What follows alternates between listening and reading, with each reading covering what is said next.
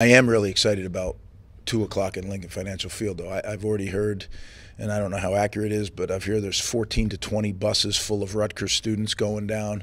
And I know our fans, after watching that BC turnout, the way our fans showed up at Boston, I really anticipate we're going to have a heck of a Rutgers turnout down at the Lincoln Financial Field. Great stadium, great venue.